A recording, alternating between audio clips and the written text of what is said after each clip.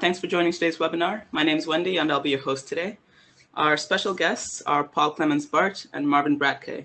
They're architects, designers, and co-founders of the Bart Bratke Design Studio. Today, they'll give us a sneak peek into predictive planning, which is the core design methodology in their studio. It allows them to create inclusive, unconventional, and multidisciplinary spaces. We'll also get a glimpse into their practice and academic projects and have an exclusive opportunity to ask them questions about their design philosophy and projects. Paul and Marvin are actively engaging in teaching, academia, and consulting. They lecture on spatial strategies, architectural innovation, and the studio's research at universities, conferences, public events, that sort of thing. Paul held teaching positions at universities worldwide, for example, at the Architectural Association London, the Bartlett UCL, and Cooper Union NYC, while Marvin is a lecturer at the Institute for Architecture and Media at TU Graz. He held a visiting professorship at Mathesius Academy of Arts in Kiel, and together they held a visiting professorship at UISEK in Quito. But that's not all. You'll witness a world premiere and never published material on their new innovative development that combines sustainable design, upcycling, and cutting-edge hybrid structural systems and material science.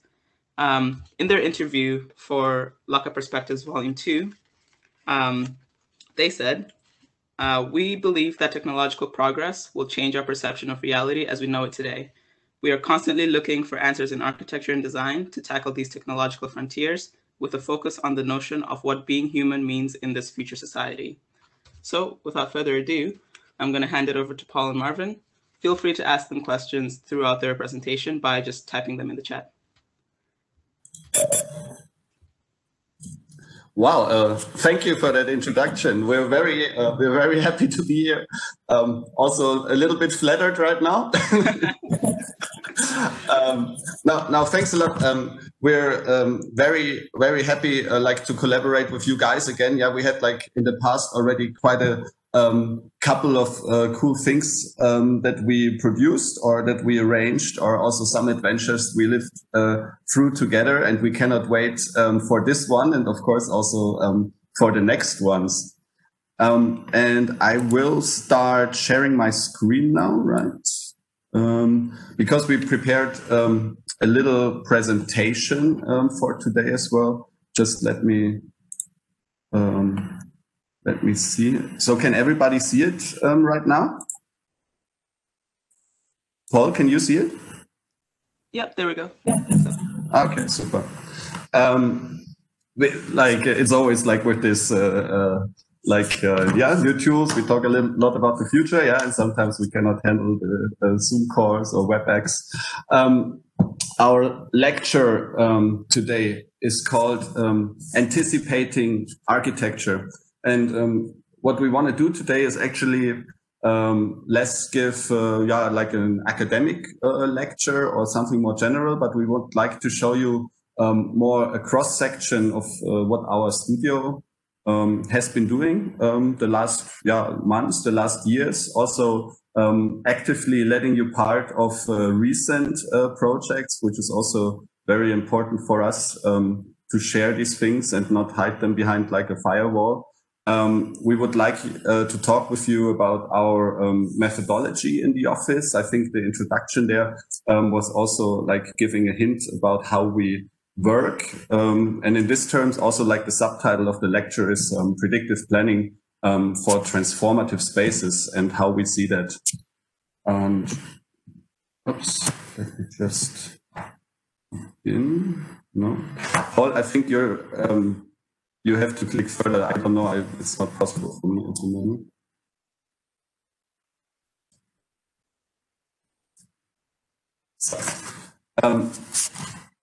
And just as a little introduction, we prepared some slides about the methodology of our studio and how we see architecture.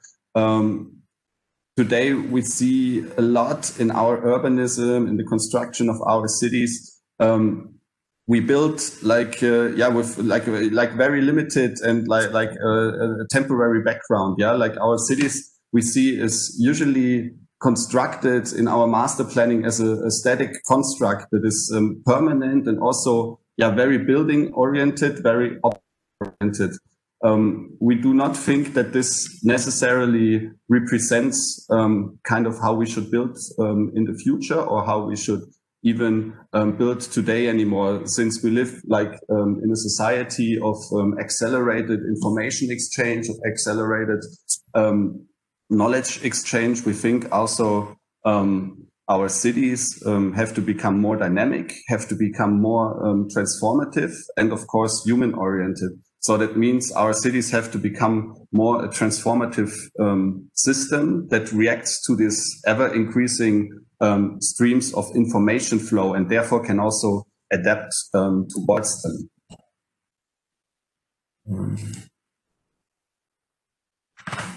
And to show you a little bit about the methodology, how we work on our projects, we made something like a little mind map, so to say, where you can see like how we usually tackle our not only projects that we do in practice, but also our academic work. And it always starts with kind of an analytical phase that is about like discovering projects, developing strategies together with our clients, together with our students.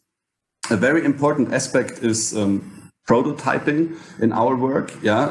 Something that becomes, I think, very necessary also when you think about systems, architectures that haven't been done before in a way, or that try to create something new.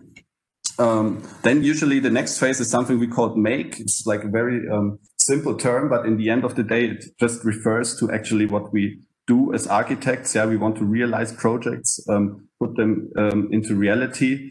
And for us also, we will talk a lot about in this lecture about predictive planning models, about holistic planning, about like circular economy approaches in architecture and design. And in this case, also this last phase that you see there, which is called grow in this diagram, becomes very important for us, because for us, when the project is finished, when the project is realized, this is not actually the final point for us, because we usually want to stay with our clients. We want to monitor projects, we collect data, we create guidelines and documentation of the project, so we can actually scale and adapt and create something that is more holistically planned and more part of this circular economy approach, where also we think about not only the construction itself, but also the afterlife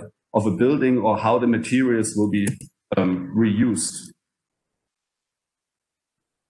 The way we set up our studio is kind of like a platform, as you might see when you go to our website or when you know our work. There's like a lot of stuff we're interested in general.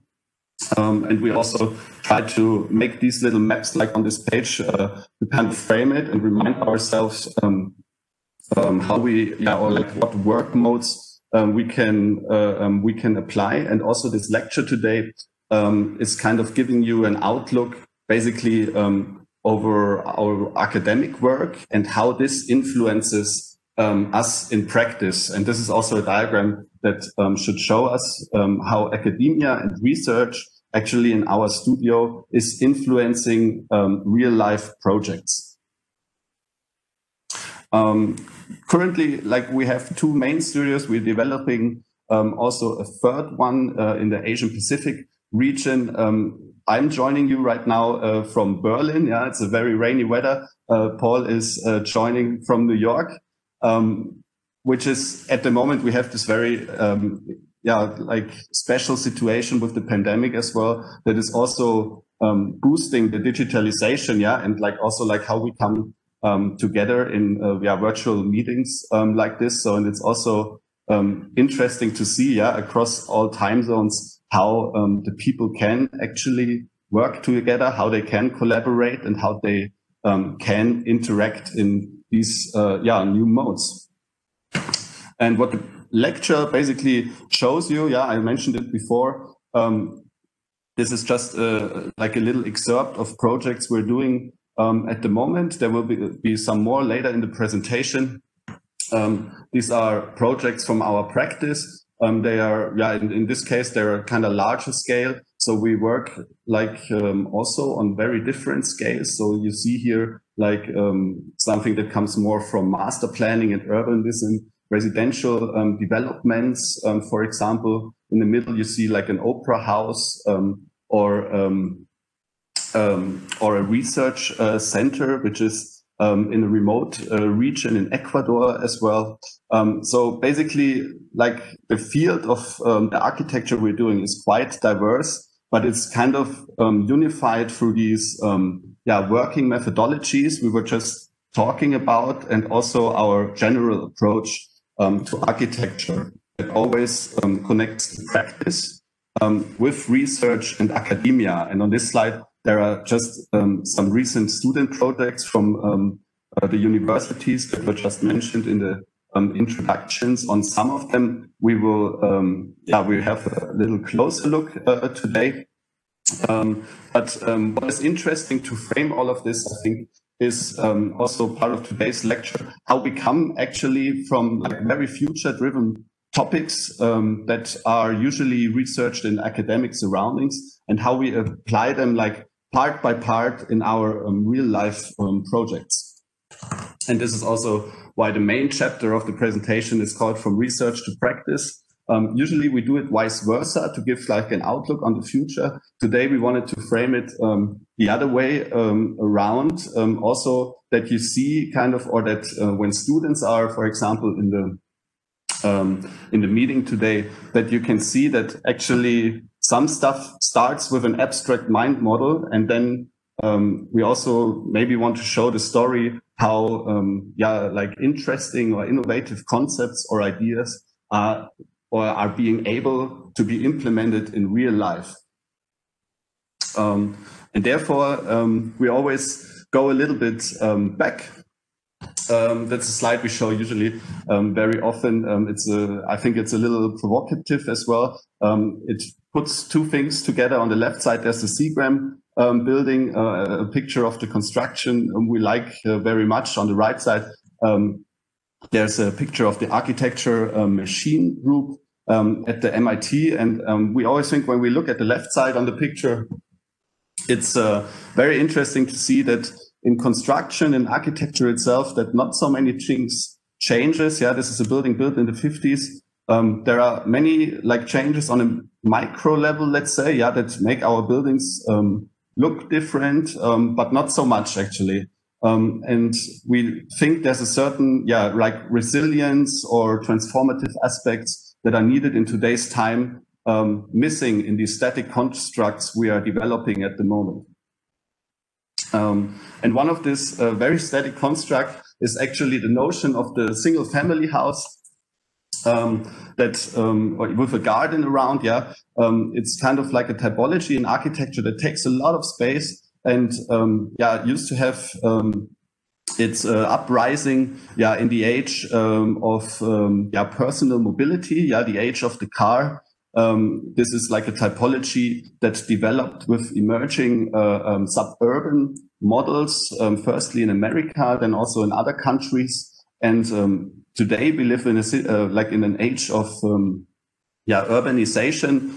Most of the people in the world live in cities. Many more will live in mega cities tomorrow. So what we are questioning at the moment is like, rather than having a model that takes large amounts of horizontal spaces, how we deal or how we tackle actually with urban densification models, with autonomous system in urbanization when our populations rise, and also basically how we get from a very two-dimensional planning level into a more three-dimensional and interactive space.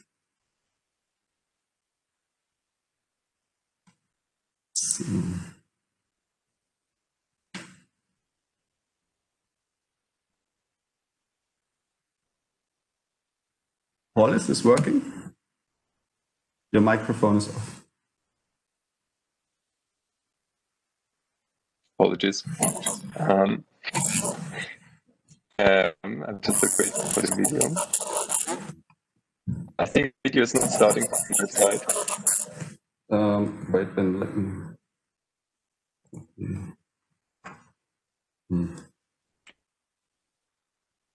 So it's just I cannot control it when you are controlling it. So, should I maybe stop control? Let me do it from your screen. Is that easier? yes, that would be easier. Yeah. Okay. Super. Perfect. Now it starts. Cool. Okay. First technical problem solved. So this is a little bit a blast from the past where a lot of our attitude and I think understanding of design and topics that Marvin just explained have kind of been rooted in a research project we did at the Architectural Association many, many years ago called Nomad, what we see here in the video. And it was really looking at architecture as something that is an open platform, like this non-finite building system of many parts with agency that come together.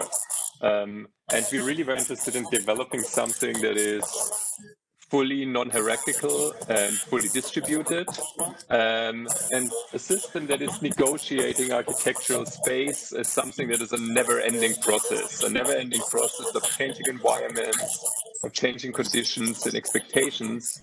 In this case, it was manifested in this proposal of a fully automatized modular robotic building kit. If you go next slide. But in the last years, we've been looking to applying similar goals, both in our research and professional work, and really looking to got some interference with the sound, I think. Maybe if you could mute yourself. I can hear you. Could you mute yourself? Thank you. Much better. In the last years, we've been applying similar goals, both in our research and professional work that we've been first developing or first researching in this robotic building systems, but that are all also revolving around the topics kind of as our main pillars that we're interested in of developing architectural systems with agency, independence, and revolving around the topic of automation. And also systems that revolve around the topics of material coalescence and the idea of reconfiguration, and this idea of scalability and bottom-up processes. So designing architectural systems that can be adaptive to circumstances in real time, kind of through predictive and analytical data analysis and smart planning, and creating new models of autonomous and also collective construction. And that can mean either collective by humans or by automation or robots or collective use of materials. But this idea of local interaction and giving a platform of many things coming together, of building one thing. So if you go on the next slide. Over the last 2 years, we've been teaching at the AA Visiting School in New York together with Roman Weber from the MIT Media Lab. And we've been kind of applying this idea of distributed robotics to enhance our urban infrastructure and guidance systems and bringing the possibility to deploy urban infrastructure in real time. So the research kind of proposes the implementation of new types of three-dimensional infrastructure in an urban context. And together with the students, we were investigating how robotic building methods can upgrade urban distribution of goods or interaction and navigation on the street. And we kind of identified this move towards the three-dimensional urban infrastructure, not as a technological issue, but really as a development that has to be addressed in architecture as an architectural design challenge.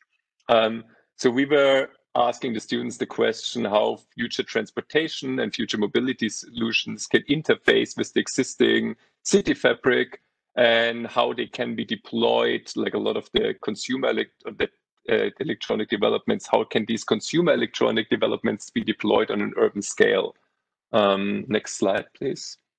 There was one student that were proposing the idea of an urban delivery drone that kind of creates a new delivery logistics infrastructure where our new mode of consuming gets an urban presence for autonomic logistics and e-commerce distribution in the city. So they were proposing a delivery system and an architectural response to the potential shortcomings and threats of our new logistical requirements, where they were tackling urban integration with something like the creation of a physical magnification of e-commerce and digitized infrastructure. So if you go on the next slide, please. They were basically creating an automatized last mile solution that is autonomously distributing goods inside the city, a kind of like, they had this image of a homing kitchen of the digital age. That is fundamentally a system that is combining custom UAVs with like a lightweight modular frame and an inflatable pouch for storage of goods.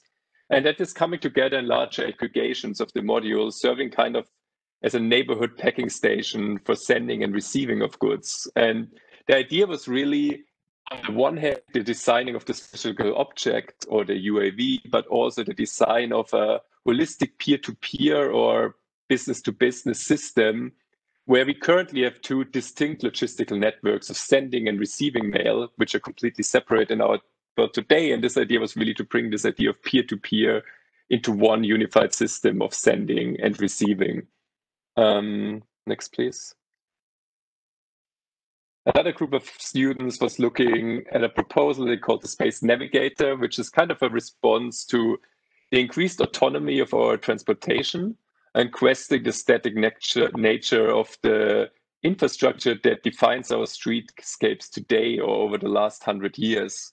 So next, please. We just talked about this before the meeting started with Wendy, actually, about who do the streets belong to. And before the era of the car, the streets actually belong to the pedestrians. And we just talked about there's a really nice development at the moment during, at least here in New York, during the lockdown, a lot of the streets are being pedestrianized and are actually being taken back by the people in a way. And it used to be like this, where the streets were a very a shared space and not a space that is hierarchical. Like we have a very hierarchical streetscape at the moment with hard borders that are defined by sidewalks, parked cars, traffic signs, street lights that kind of govern the way how everyone participates in the street life. And we see a very clear shift from this with autonomous mobility, where the streetscape gets democratized again, or there's a potential of creating a non-hierarchical but shared open space. Next slide, please.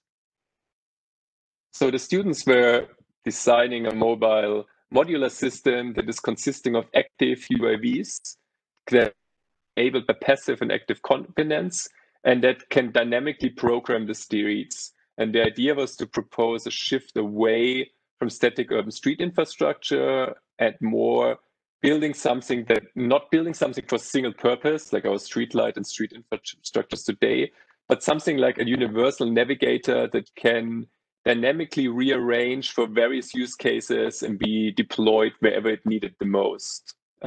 Next, please.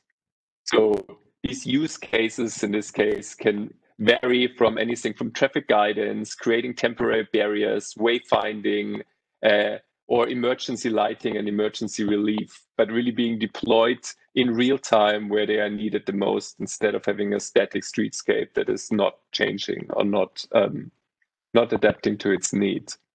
So these are some of the topics that I think that we look at that we're interested in, where how does technological development affect us in different scales, but also if you're looking at this, like this is a product design scale, but we're thinking that a product design scale can tackle urban scale design challenges and vice versa. So we really are interested in this interchangeability of scales and how automation tickles through all of them and mutually influences each other.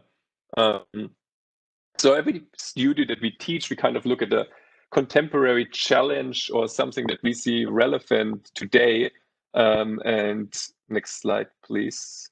In the case of the visiting school, it's a specific thing where also students arrive in a city to use the city as their playing ground of exploration. And most of the students are new to New York as well.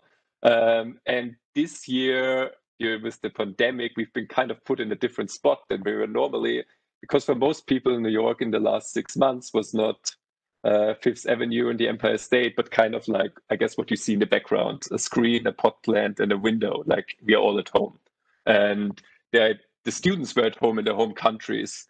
So this pandemic has really put the city's building industry's challenges in the spotlight, but also we were asking the questions, how can we do a studio that revolves around New York if nobody's actually here, and if there's no site, there's no exploration in the city.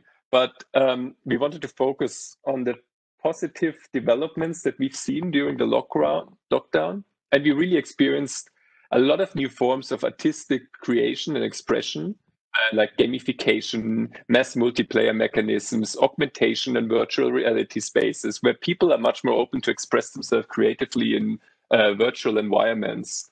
And the boundaries of the physical and virtual environment has been extremely blurred in these last 6 months. We see at this lecture, things have been digitalized, and people started to accept this as a new reality. So during the visiting school, we were really studying New York together with the students, but not as a site, but more as an abstracted visual grammar. New York has always been much more than the physical presence of New York, but it's kind of this endless pool of images, symbols, gestures, and associations that everyone has. So the idea for the students was to identify the fingerprint of the city, the fingerprint of the city in our collective memory, even if you're not physically experiencing it, and then kind of abstract, organize, and analyze this architectural form into a toolkit or building kit of modular elements. Next, please. So in this virtual studio, we had students from 11 countries, and we really explored the future of the cities in a virtual realm through experimentation, using augmented reality and the alteration of real physical spaces through digital means. So the students were studying different infrastructure typologies and urban morphologies, from Times Square to the Art Deco and parts of the city that make up New York, and then digitally reconfigure and explore how these spaces can be experienced in the future, both physically and digitally. So they were kind of creating these architectural artifacts built out of discrete building elements of found objects within the city. This is a range of the output that really tackles everything from the subway to the Brooklyn brownstone. We'll see a few more in detail. And then fundamentally the output, since everyone was at home, if you go on the next slide, please. The students are basically learning the understanding of how to use generative design tools. So to bringing these pieces together using computational building logics and computational assembly logics, and transforming them into new augmented models that can be called upon anywhere in the world. So if the students can't come to New York, the idea is New York is coming to them. And we worked in close collaboration with Hologram, AR firm based in Melbourne, friends of ours, that to create this instant mixed reality experience that can be applied on smartphones and basically called upon any in the world with your smartphone by the students, where they took parts of New York into their home country and vice versa. So we had this exchange of virtual architectural artifacts worldwide, and culminated in the end in a virtual vernissage where all the results were being live on display and experienced in real time for the crits and all visitors all around the world. If you go on the next slide. Just see some of the example output where, the studio aimed to turn this image of the city into what we call the repertoire of space making. And the students were investigating hidden layers, urban relics of that make up the city, from on the left, the mass media at Times Square, or the urban vernacular of Brooklyn and the streetscapes in New York City on the right. And we really treated it in this attitude of what we call the musical mixtape, like this history of New York of create bottom-up processes in the history of remixing and recreating new configuration and new spatial situations out of existing conditions or found conditions. This was kind of creating a new interactive layer of the city using digital phenomena like algorithmic bias, glitches, mass media, compression and distortion filters to kind of create this augmented version of New York overlaid on the existing fabric. Next slide, please. Research year, you see that the idea was about this examination and recontextualizing of found objects. So from ornamentation of Art Deco to the intricacies of the bridges, and then augment them via real existing parts of the city. And in this case, it was something that was using urban debris or construction waste. And if you go on the next slide, so one of the student was using 3D scans of real construction waste. So she was basically using a catalog of 3D scans and using all the construction waste that can be found in the city, from concrete blocks or wasted stones, scanning them, and then using these scanned models as your building parts or building blocks to rebuild new spatial configurations. So turning waste into potential, we call it healing from waste, like in this potential infill into demolished buildings or building on itself, but basically giving us the tool or an algorithm a goal to build something with found objects or with scanned real digital material in this case. Next slide, please. I was in a group who was looking at the New York subway and really reimagined the New York subway as, instead of this overlaid master plan and grid that is very stringent and very rigid in New York City, as this really self-organizing network that is growing bottom up, where if you give the subway basically a playing ground and it grows itself, how would the subway grow? Is in this case vertically, creating this vertically growing transportation system, subway scraper, as we called it, as kind of this playful interpretation of what are the discrete elements that make up our infrastructure and how can they be put into new spatial challenges and configurations. In this case, the students were all based in Hong Kong, extremely high-rise city. So they plugged in this vertically growing New York skyscraper into the existing transit system in Hong Kong and augmented it with the New York Metro, with the Hong Kong Metro. Next, please. So you can see the idea was basically this interface of physical and virtual, where the studio was leveraging cultural and semantic layers into new missions. And it kind of, I think what goes through with all the topics that we're looking in our field of research was that the studio aimed to expand the role of the students from designer of single objects, but really in creating not static artifacts, but something like what we call a system architect. So they were developing a building system and a building logic where they produce something that is adaptive and where we can continuously generate endless novel forms and respond to endless changing cityscapes and endless changing site conditions. And something like this, we also did in a studio before this year. This was at TU Graz. And the interesting thing about like this step from the project you've seen before, and this one now, is actually that we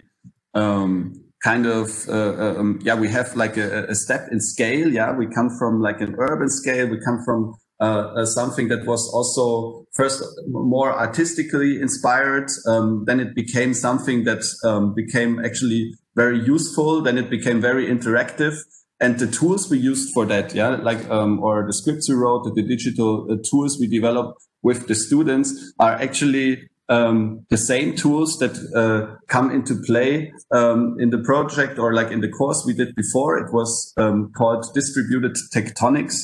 And also this course was kind of affected by the pandemic situation. Originally, we were planning to build like a real life stage for the 15 Seconds Festival. It's like a tech and innovation festival in Graz with the students, using discrete model algorithms to do that. And during the course of the during the course of time, start of the pandemic, it actually developed into something bigger. And we just wanted to showcase one of the projects of the course. In this one, it was called System Too Simple. And this is basically a system that is based on a very simple, like the name implies, a very simple logic of two elements. It's a kit of parts that has one local and one global element, one connector that is that has a certain intelligence or smartness in it, and one element that is we always called it in quotation marks the dumb element that actually creates kind of the spatial ambience of the structure. And this is what you see here realized in like these wooden slabs. As you see, the system can be applied in two different methodologies. One is indoor, one is outdoor. It creates very different spatial arrangements that were analyzed. We use predictive software to do this. We use custom algorithms to actually create like multiple structures that were afterwards analyzed and then brought back into certain scenarios we predefined in this course. What you see here is kind of like a two-use scenario. One is information and furniture, so the system becomes orthogonal to its surrounding, creating all different kinds of scale, from an urban furniture level up to an exhibition or booth level, and can also create something that completely surrounds you, creates space around you, more on a pavilion scale, and then is applied for events and festivals. And the interesting thing about having a system that is so simple was actually the universal application that it opens up. So kind of like a democratization of the building process itself. So what we developed with our students was something like a digital menu. And then what this was later developed into an AR application. So basically this was a little bit the precursor of what we did in New York. This time we just showed the other way around, that also you kind of see that like also theoretical approaches come very much into practice, and also very much function on very different scales. And having this system here, it became actually something way more than the combination of these two parts. It became something that can be sent digitally and universally copied around the world, and becomes kind of a building kit for everybody. Like that is digital, that is available on your phone. Everybody can get an instruction, and only has like two building elements, one local and one global. Which you can source the structures digitally. They will be shown to you in an AR environment, and therefore everybody on site can be the builder.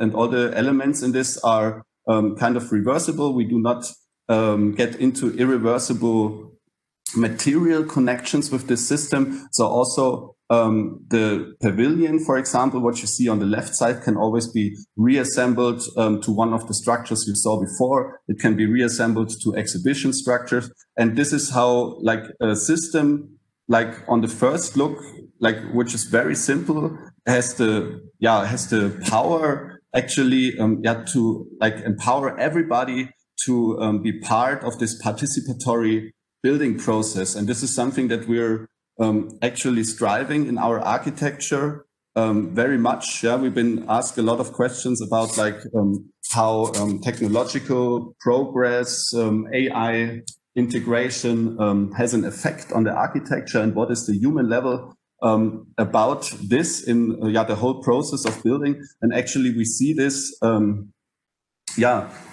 only as a tool, but also as a means to bring actually people together to create architecture in a collaborative process. And the architecture itself, so to say, steps back, and becomes the system designer or the designer of the framework that can create helping this empowerment and create helping this transformative process in society itself.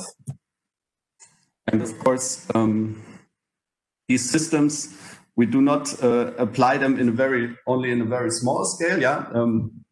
So in this slide, we make quite of a jump. Yeah, we go from a very small pavilion scale back to something that we had in the New York projects before. Like this is a tower project we did in China, in a city that is located around 1 hour away from Shanghai. This is part of a larger master plan for Wanshan. And it's called in Wuxi, or the city itself is called Wuxi. And the challenge of this as part of a bigger competition was to create like a gateway tower that becomes kind of like the entrance symbol for the city. And as part of this being entrance symbol, we also wanted to show that actually these elements we're developing, like in a theoretical approach, like prefab modules, democratizing timber structures, being architecture as a social connector, creating like healthy environments, doesn't only work on this very small scale, but also on a much larger scale. And this is, for example, how then like a project that is developed with these values or this value system and this methodology in mind could end up. So what you see is actually we connect two different parts of a city with a unifying plinth that also goes over, like let's say a large border in the city. In this way, it's like a transport system, like a big street.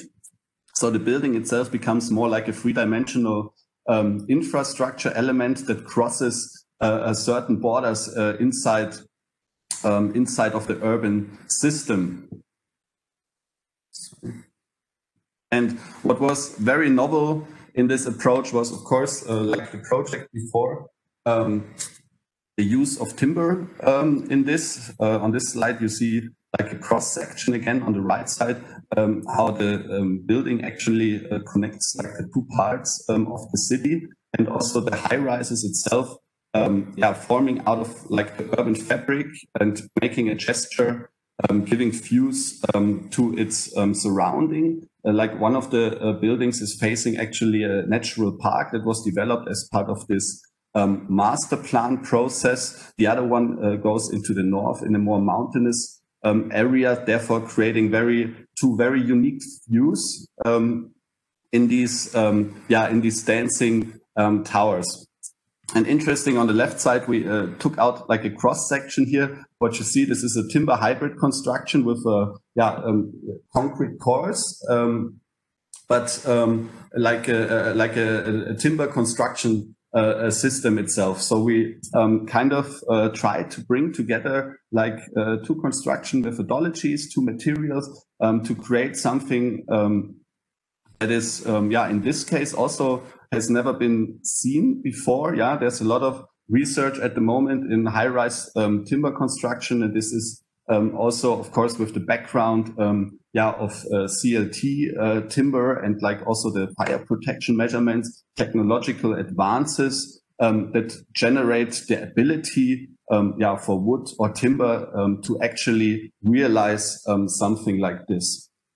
And here you see the relation again of the two towers.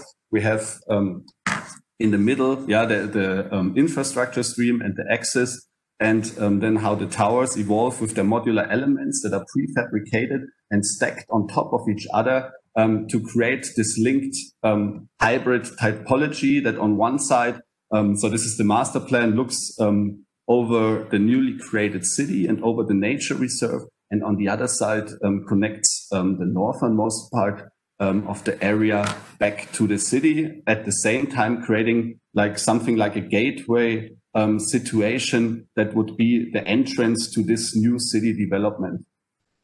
And this brings us to something that is also very new for us to present today. This is a completely new project we throw in. This is the first time we show it. Lately, we have been we have been researching a lot, but also in our practice doing a lot of projects that are in timber, and something that we also push forward in the next year in our projects. And what you see here is our Levi timber airport system. So this would be the world's first airport system, and even airport that would be like completely planned with a timber construction. And what makes it so special, we will also go through in the next slides, because the airport itself, it started as a competition this year that was also affected by the pandemic. So it's also what you see this year is like a lot of projects that change in their nature in the pandemic, and also teach us in our practice, how to be resilient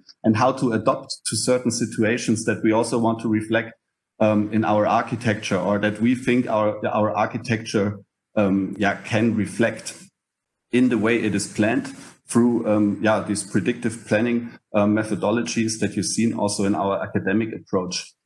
So this was a competition originally meant for the new Innsbruck terminal. After the pandemic struck, the competition itself was cancelled, and we were also left out with the idea if we continue this project or not. And we used this actually as a case project for our office to create something that is larger than a single airport and accommodate many more functions that we think an airport would need today. And to start with this, one of the things is what we often see in airports today. There's like a certain, let's say monoculture in this, or in the function of it. And this is why many of these airports or travel hubs become something like a non-place, where actually people are in transit. Every airport in the world looks kind of similar or the same, so to say. And so also people tend to forget where they are.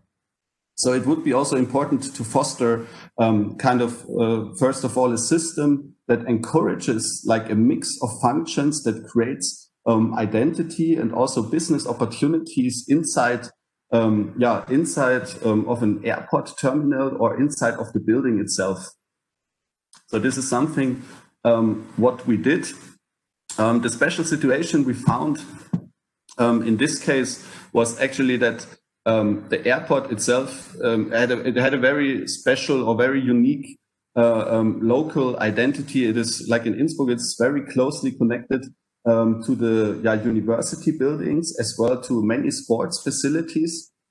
And the airport itself is also in close proximity to the city, which gives it a special function, but which we also should in general think about how we can actually more engage the public into our travel infrastructure, and how our travel infrastructure can be more engaging for humans, can be more engaging for everybody around, for the local infrastructure, as well as for the people who are visiting or the people who are traveling.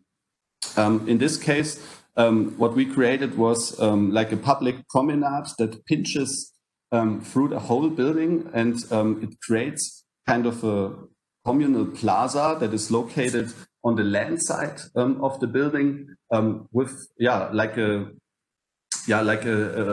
informal meeting place where daily life happens, and it goes right through the air side. So basically, this would be an airport where you can openly go from land side to air side and be connected to the people who arrive or the people who depart at this space. The interesting thing with this green boulevard that pinches through is also the functions that are placed alongside, because this is all public functions like a restaurant, like open offices, co-working spaces. And this opens up this system actually for new business model, where an airport doesn't necessarily only become a place where something like shopping happens in the waiting time, or it creates spaces for ads, in the time you have to wait, but actually that creates something that is way more communal, way more social, and a place of, or like an interface between local and international teams, and where they come together and create something that is very unique. The whole airport is basically built up on a volumetric voxel system, which can extend and shrink to its needs. So this is also something that came with the pandemic. We started thinking about how the system of air travel can be actually designed to be way more adaptive. There will be a lot of changes in the air travel of tomorrow. We see it already today. There like the costs. Like there will be a lot of planes stay on the ground, for example. There will be a lot less traffic at the moment. It can also increase in the future, and we need like actually a system that can manage all of that without tearing down the airports we have and building new ones. And this is something where this system comes in. In this case, with this modular structure we just showed, with this setup of spatial voxels. What you can see here is also a local element we took from the vernacular architecture of Innsbruck. We kind of did a reinterpretation of classical buildings there, of roof structures, but gave it like a modern twist to house it all under one system that is created with renewable materials. And here you can also see from the design intent itself, this airport could also be possible with other roofs. In this special case in Innsbruck, we decided to create a roof that is similar to something like a mountain hut, to create on the land side like a local appearance. And the roof changes into something like a wing structure on the air side, to give the levity, but also open up the views inside the airport to the starting airplanes. And this is the entrance view of this airport. So you see basically the roof structure, that we were just talking about, that gives not only shelter, but introduces the interface between the travelers, the local people, local institution, and creates rather than a parking lot and an airport, a communal space where open markets can happen, that already integrates multimodal mobility. The airport is completely designed with its electrical infrastructure to already host electric mobility on both sides, on land side and on air side. It is created with autonomous systems in mind that actually co-populate the spaces with the people. So basically, coming from the spatial voxels, we also extend like this idea and the system of complete flexibility and ability to transform also to the landscaping around the building itself. So the design of the building was really driven from the beginning by creating a construction system. Sorry, could you mute yourself from your set? I'm having a thank you. So we really started with the question, what does our construction system want to respond to? And if you think about airports all around the world, the thing that we think about in every airport is the roof in the end. Like you have kind of, every airport has an identity, but the identity of an airport is always the roof. You think of Beijing, you think of Madrid, every airport is kind of like this, wants to have a large spanning roof that is kind of identity giving. But on the other hand, we wanted to have this much more small scale modular system that really is working on a human scale of having a small pixel crate, very room scale building system that is modular and interchangeable. So we had kind of these two big elements, that is the programmatic requirements and the human scale on the one side, and this ambition for a large span sculptural roof on the other hand, that we wanted to bring together. So we created this hybrid mass timber construction of a modular system one that is voxel based in a small human scale grid that can be really house different programmatic requirements that change over the course or the lifetime of the airport.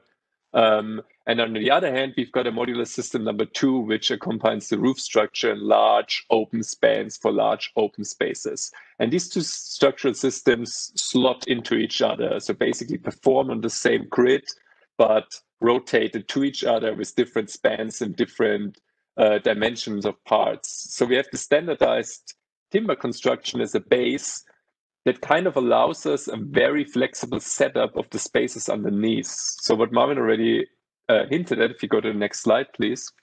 The entire program, everything that happens underneath the roof of the project is set up as this in the spatial voxel setup, where we really have a completely flexible massing that is independent of the structure, where we basically have a build-up process where we feed our system the massing that we came through with our urban analysis and our steps that we explained in the first diagrams at the beginning of how much setback do we want, where do we want open spaces, where do we want closed spaces, and we feed these boundary requirements into our system, and then it basically algorithmically deploys all necessary structural members within this voxel setup. So we basically have a flexibility of completely being able to play and rearrange our programmatic functions within under this one unified roof with the same repeating discrete elements. The whole thing, if you go to the next slide, please. The whole thing is constructed as a hybrid construction of CLT and glulam, where we're using glue-laminated timber for the beams and columns and cross-laminated timber for slabs, walls, etc. So we've got this hybrid system where we can achieve much greater spans and interior flexibility without requiring any thick timber slabs. So it kind of allows us a maximum of open plan and adaptable spaces within a standardized construction system. All of these, if you go on the next slide, please. All of these spaces were really thought about as being something like a modular travel infrastructure, like a universal applicable kit of parts that is designed with all reversible connections. So there's no fixed member connections, but every connection with the fit outs, the construction, the furnishing, fit outs in floors, walls, MEP, cladding is all reversible and kind of is designed for disassembly from the beginning. So it has this full sustainable production chain mixed with the reversible connections that really allows us spatial robustness and long material cycles and optimized building processes over the course of the project, depending on what is needed. So we've got this kit of parts. So we developed basically a universal kit of parts. And if you go on the next slide, please. That can then be applied or deployed to something that we call the flexible space on demand. So areas in the airport can be activated when they're needed. Gates can be extended via switchable swing gates. And we can have whole areas in the airport that can be increased horizontally or vertically. So everything in the design is completely built on prefabricated units. And it kind of allows for a super high degree of freedom and technical installations and finish within the construction.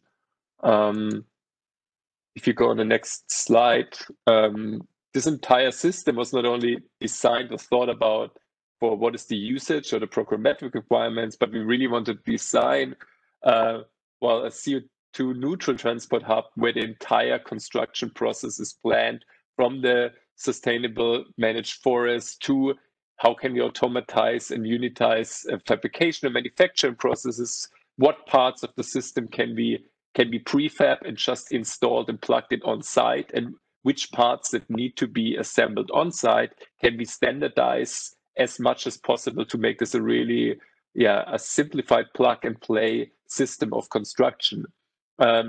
This prefab also gives us extremely high level of finish and the possibility of integrate a lot of MEP and a lot of the house technique already in the building from the moment where we fabricate it.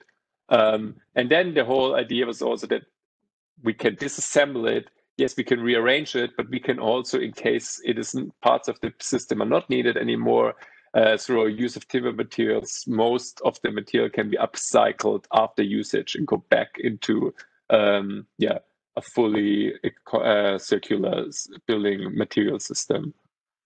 If you go on the next slide, please.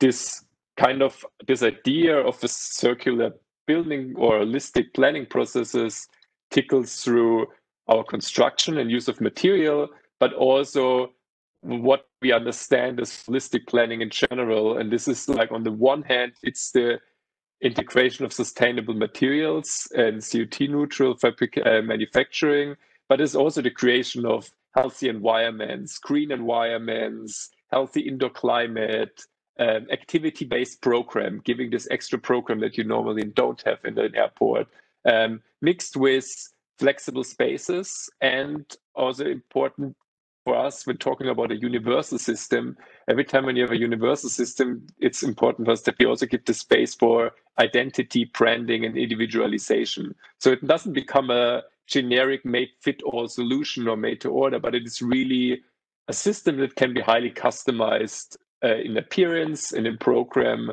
like Marvin mentioned before, in massing, using different roof systems that work within the same structural grid and within the same modular setup. So I think it was important that these values tickle through from really a small scale construction detail to an overall holistic planning approach that we had to the entire building. If you go on the next slide, please. And that this construction system really incorporates a lot of solutions, not just on the scale of the building scale and how do we fabricate this, how do we manufacture, but really also into the how do we as humans interact with this building at the end, and what part of design challenges can be integrative into this building system. And that can really range from, I mean, we have this construction sequence, but this human scale interfaces, anything from information display, wayfinding, embedded lighting directly into the system, an MEP that runs through the hollow cross columns that we have in the system. So we really looked at how can we create a universal building system, but that is not just the industrial architecture of building warehouses, but that really has also human interfaces and human scale elements embedded in the planning and design process. Can you go on the next slide, please? So here you see kind of the departure hall and the spatial qualities that we can achieve within this building systems in the case of the Innsbruck airport, and how we originally envisioned it for the competition before the whole world turned upside down a little bit. But it's really showing this, I think, human scale spatial qualities, the possibility of creating very different from small scale enclosed spaces to large span open spaces for departure halls. So creating these different spatial qualities, but also creating this really warm and inviting interfaces on a human level to interact and to use the building. And this is one use case scenario. And if you look at the next slide, this is kind of a development how we imagine this programmatic flexibility to play out over the course of the year, like really providing the spatial flexibility where the airport can adapt in 10 years' time. What happens? There's political and global developments that influence the way how we travel and how we use the world that we can't predict. So we can't predict these developments, but we can predict how we plan our buildings so they can respond to them.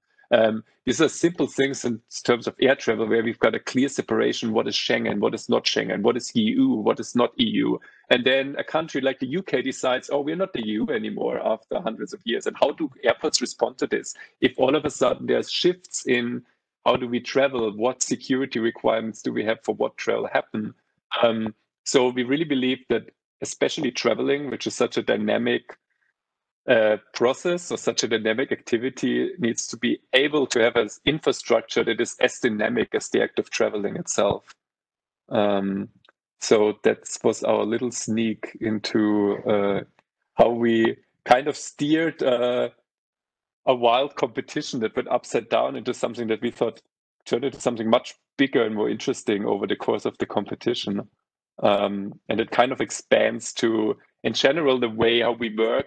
If we work on something very project specific, we are always interested in expanding it to something that has kind of a more universal systemic appeal, or the systemic idea thinking behind it, like something that is more collaborative and more circular in its thinking than just one finite massing proposal or building proposal.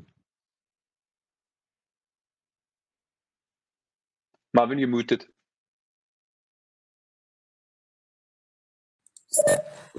And also, like seeing this participatory process, or like these special circumstances, how this project evolved. Yeah, it was a collaborative process that we did in this one. Also gave us like a lot of feedback on our work modes itself, and this is also something that we quickly wanted to introduce at the end of the presentation. Maybe you saw it on the slides before already. The airport was done in collaboration with a befriended studio we have. It's called Gradvis. And we started to have like a strategic partnership with this office to not only create spatial innovation, that is something that is very close to our hearts, but also bring this into reality in architecture that is, or in urbanism that is transformative, that not only changes with us, but also changes us in a positive way. And this is how we now created kind of like the setup that you see on this slide here. It's kind of like a little ecosystem in itself that goes from project development to concept design, and vision to realization of the projects. And it's part of the collaboration between Gradvis, between us. We are working since 1.5 years on a very social project, this in collaboration with the Stadtmission, with the Berlin City Mission. And this is something you see here just as a teaser image. This is our vision for collective living, or for a more participatory development of neighborhoods. And the whole idea of this is that we create temporary neighborhoods that are also designed with a participatory approach with the people who live there, but are on a maximum for 5 years, which uses kind of, I would not say loophole, but uses kind of like the building industry and the time it takes to ready up a plot to create value on a plot. And this is maybe not only economic value in this case, but also like a means to create social value on urban plots where that are empty, or that stand empty and that are not used in the city, to create something that reintegrates homeless people back into society as part of like a mixed neighborhood system. We call this Urban Beta. And we're also very happy to announce that we're at the moment in the funding process of the Zukunft Bau. The German government found this very interesting, this approach. So this is something we will develop, also participatory with our partners that you saw, with Gradvis, with Urban Beta together, into hopefully from a research project into a product that we also hope will have a positive impact how we develop our neighborhoods. And with this, we're at the end of our presentation, and we hope it was enjoyable, and we also hope it gave you an insight. It was a little bit of a different presentation that we usually do. It's maybe a little bit more personal and a little bit more looking behind the scenes in our methodology. And we're very curious now on the Q&A that's following up, or on the questions that arise during the presentation. And thank you very much. Thanks so much to both of you. That was awesome. We do have a million questions waiting for you. So I'm just going to start. So actually, I have a question about your modular timber airport that you're using glulam framing and CLT panels. From my understanding, airports have very strict regulations as far as protective design, fire design, progressive collapse, that kind of thing. Just because of the nature of airports, they're central, they're pretty heavily crowded under normal circumstances with people, with goods, with that kind of thing.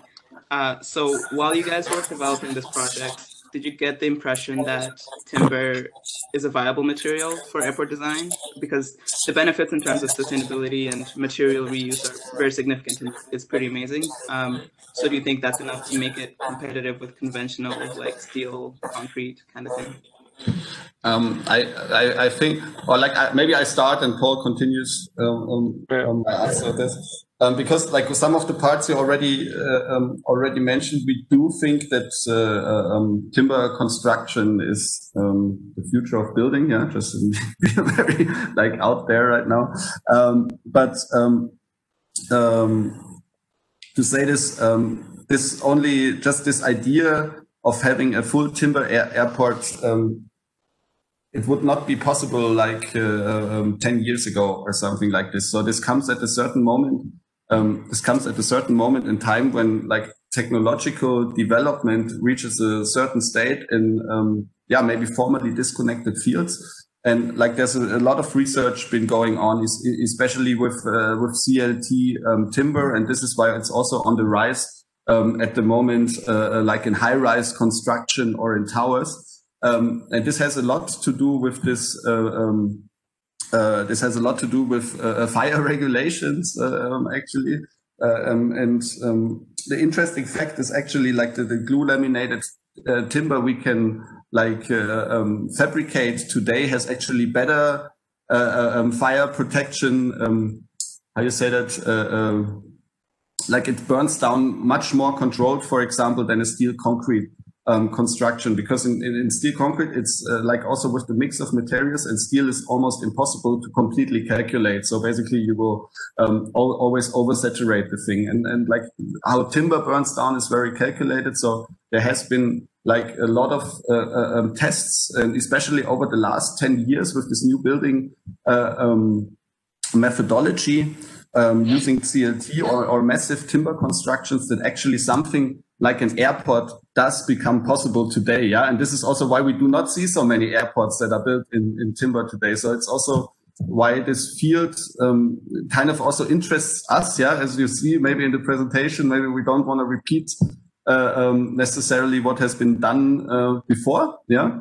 And always kind of also push a little or like this physical possibilities and regulatory possibilities to the limit. It's also something what we do in our urban beta project. Yeah, like the government said, for example, that it's so interesting. Like they said, like the topic you have is so interesting because we have like a little hole in the German law about bringing housing and temporary construction together. Yeah, and all of this is also envisioned like in a timber framework. So we're very happy actually to advance with this building material in the future. I think what's really important is to think of it as a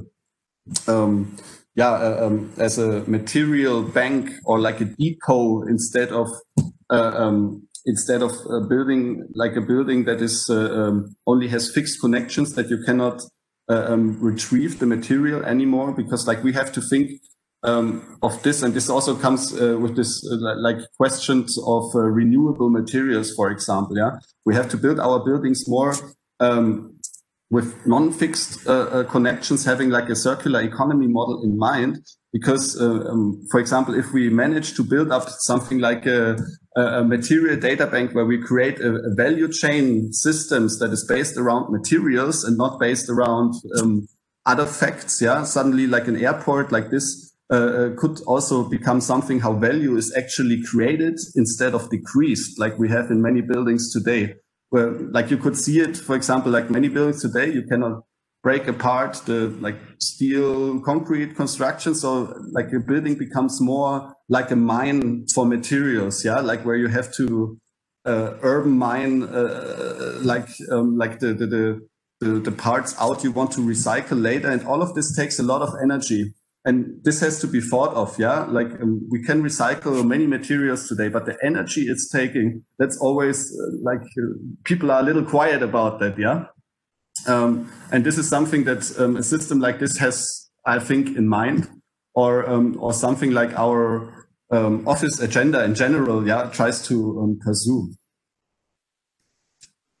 Yeah, maybe just about your question about security and safety. I think it's one of a question that we in many things always end up with.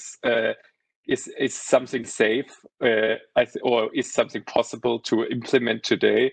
And I mean, a lot of our projects, we're kind of looking, I guess, at usually the technical advances are like a few years ahead in every development. It's like if we talk about mobility or autonomous mobility, which was a big topic for us also over the last few years, and now it's constructing in timber. What is possible technically is usually 10 years ahead of what is allowed to do. And that's kind of the recurring, like, that's true.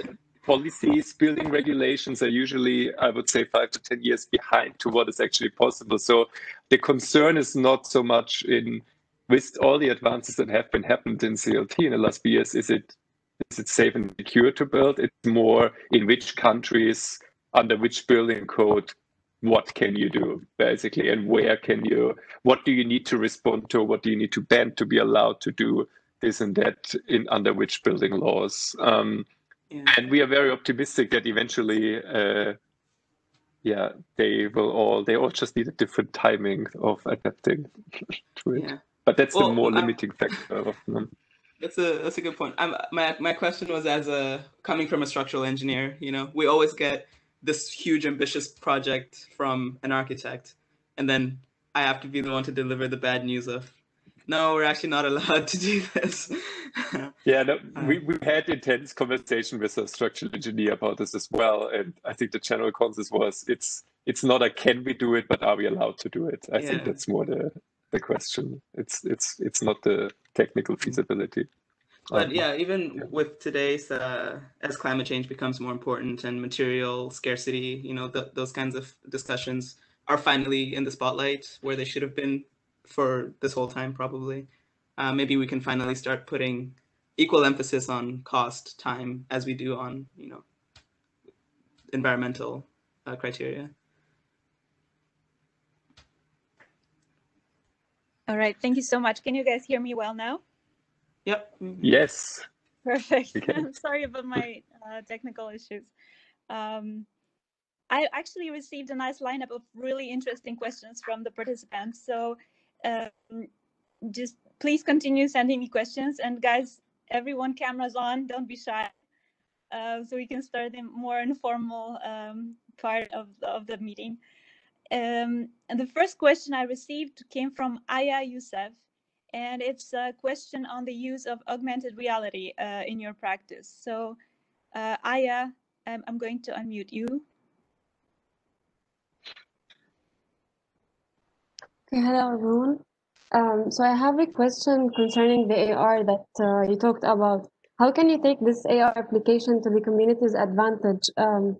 As in probably it may be a revolutionary tool in architecture, at least in my point of view, especially post-COVID-19.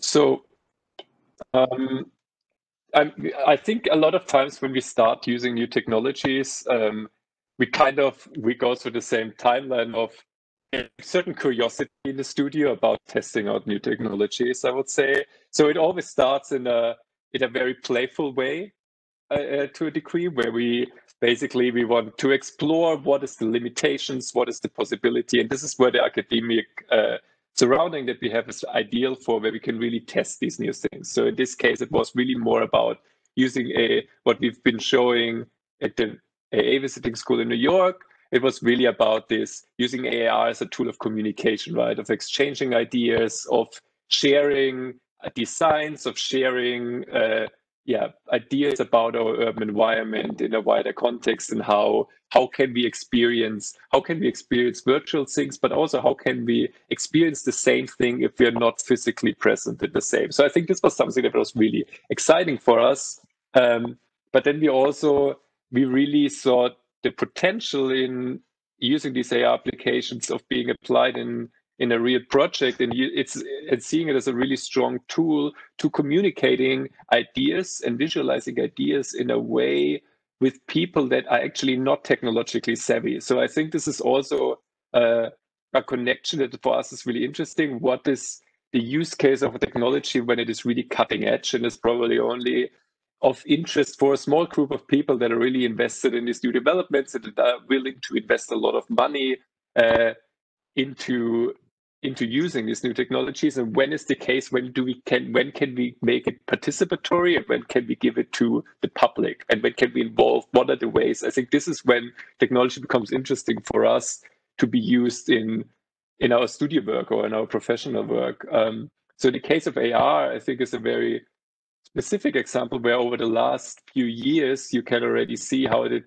I remember when the first Microsoft HoloLenses were up for beta testing, and it was a lot of money, and you could register for it. And good friends of ours built a pavilion in Tallinn using the technology, kind of as a great use case for how to use it in construction. It was the Tallinn Pavilion last year by Sumin Han and Igor Pantic together with Hologram, and they used it in a real case scenario of really building with this HoloLens, but using it as a tool to standardize construction sequences where everybody basically had augmented reality in front of them and was able to build using this as kind of the blueprint for construction.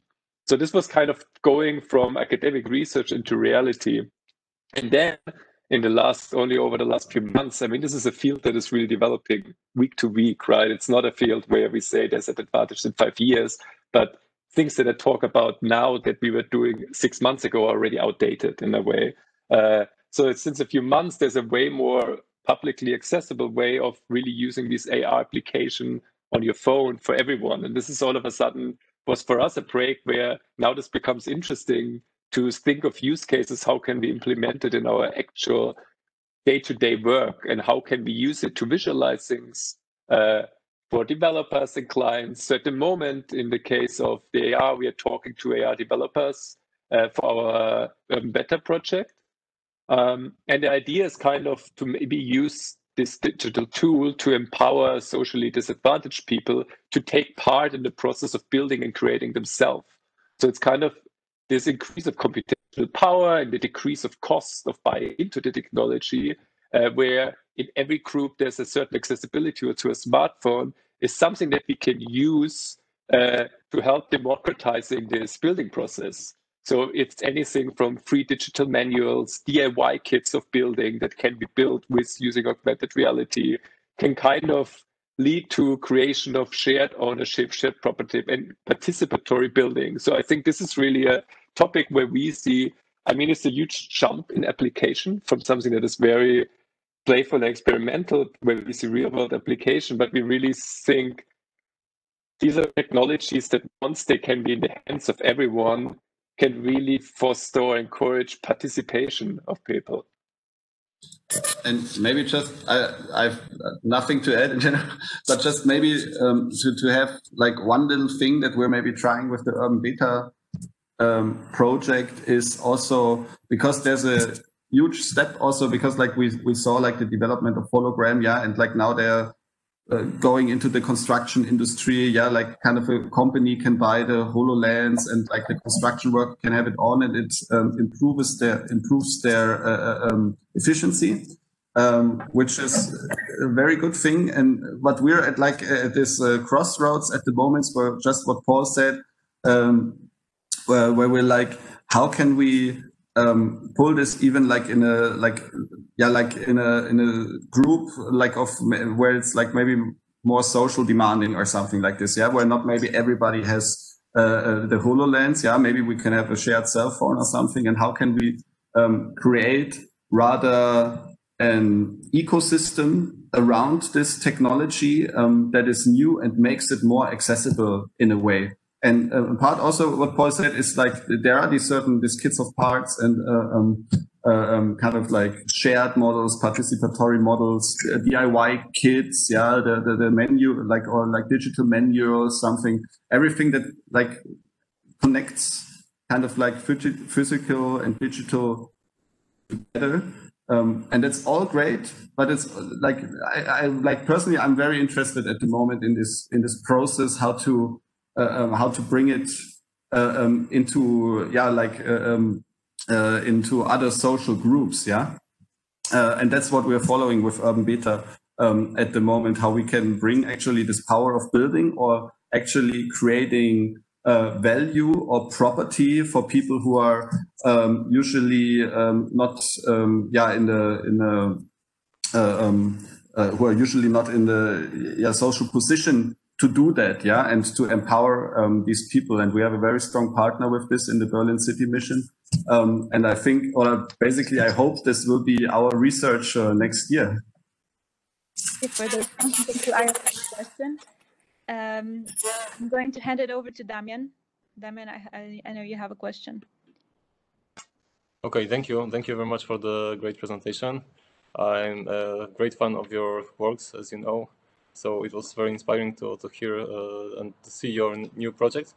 I was wondering, because you mentioned that there are some kind of limitations when it comes to, for example, legal limitations. But I was wondering, are there any limitations when it comes to infrastructure, for example, to infrastructure to implement all these interesting visions of connectivity between, the ground for the Internet of Things, etc.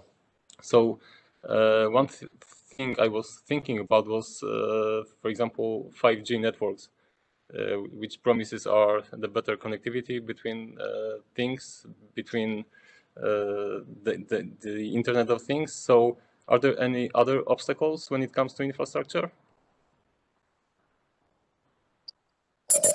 Always.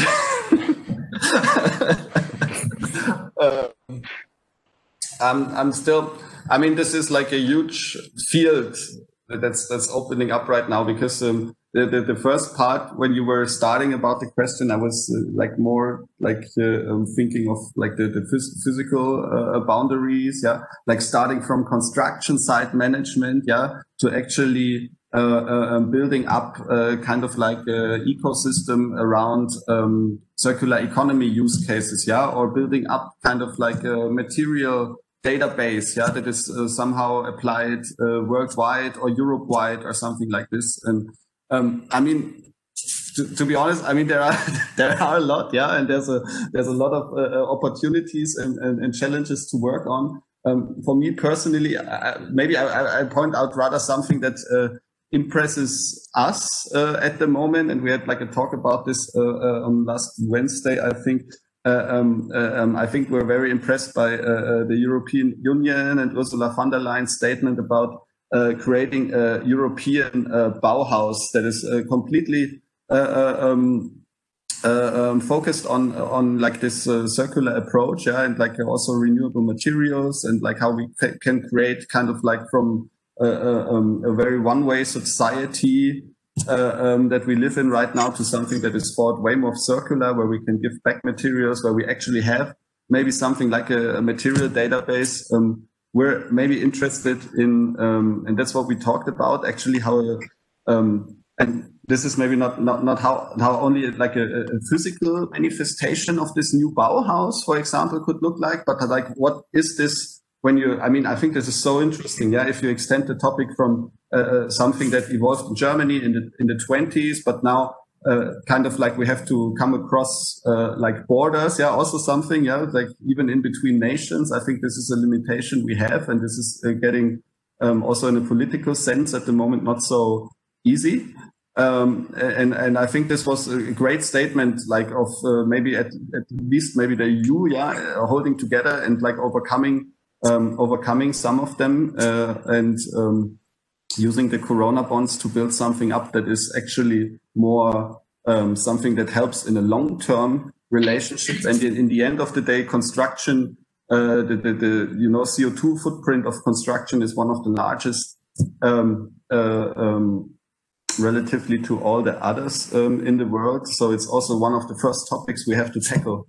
And I think announcements like this are a great way to overcome at least some of these limitations. Thank you. Thank you, Damian. We have the next question from Martina.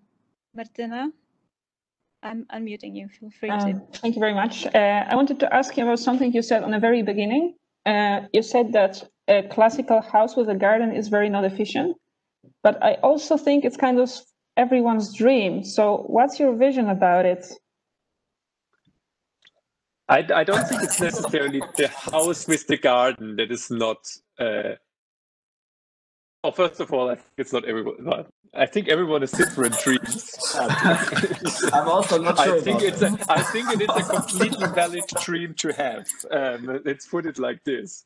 And I think there is absolutely space for that dream. I also don't think that it was about it's less a comment about the program of the classical house with a garden. It's more about the attitude to construction and to infrastructure and to planning that kind of revolves around it. I think it's not a critique of the typology of the single house. I think it is more a critique on this planning of you build your single home and then you use it and then it gets torn apart and it all goes to waste and it doesn't adapt to change. I think this is it's the planning principles that I see critical of planning something just for consumption and eventual dismantling and destruction in a way, mixed with the field that even the classical house. I don't know. When we were in Ecuador, actually, the really interesting thing was all the single homes. At the beginning, I was wondering in the first few weeks, why are the rebar like all the sticking out of the first floor? So all the homes had literally like construction material sticking out of the roof. And then we asked the dean of the university that invited us after a few weeks, how come that every single building looks like beautifully done on the bottom, but then has these construction material sticking out of the roof? And the reason is, in a lot of South American countries, you have the dream of building your single home, but you also know that your family is going to grow. And it is also much more common than in, say, European countries that the grandparents live together with the children. So every time there's a new generation of the family, they basically already know that they will have to tear down the roof and build another floor on top. So from the beginning, they already built this construction embedded into it, that they can react to it. And I think this is kind of what we see, what I thought was a really inventive hacking of the single home dream, in a way of giving this possibility of adapting and growing later in the future. So it's less about the idea of living with your family in a home with a garden, but it's about the idea of planning from the beginning to be able to respond to change in the years. I could also, I have to add something about the typology itself. I'm sorry.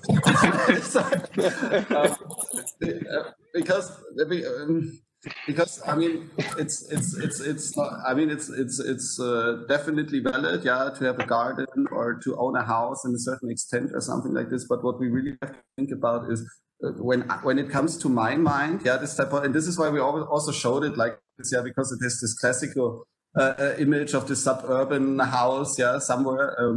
And the thing is, personally, I think this typology itself is not super ecological, because like the more dense we get, the more like ecological our buildings get. Yeah, like living in the countryside is not the most ecological thing we can do to our planet. It's actually densification, yeah, but done right.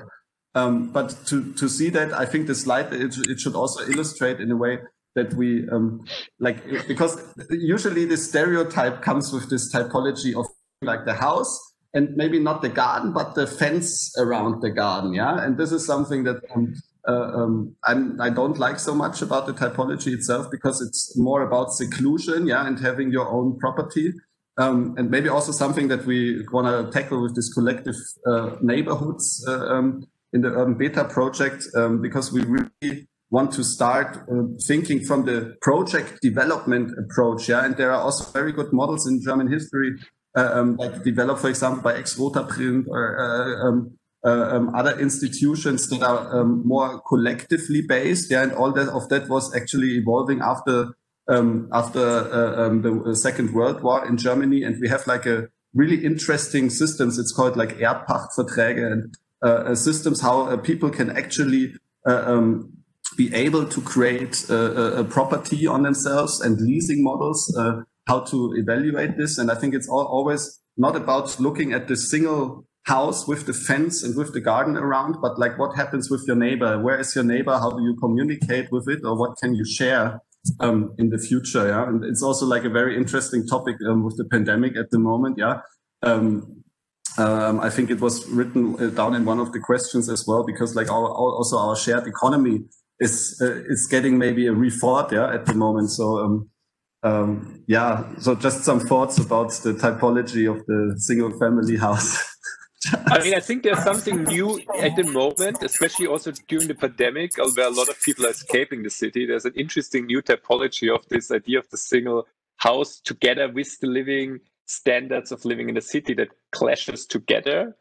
And I think that actually we talk about this a lot. There's a lot of new typologies of co-villages and these kind of things that are starting, where people don't necessarily live in the densest part of the city with overpriced rent, but have space, but also have a very different attitude of living, of being sharing space and sharing infrastructure and so on. So where there's a lot of facilities that you can share while still having the space and amenities of living slightly outside the city, but just not this thought model of what's mine is mine and what's outside of my fence is none of my business. I think it's really about reinterpreting this typology in a way.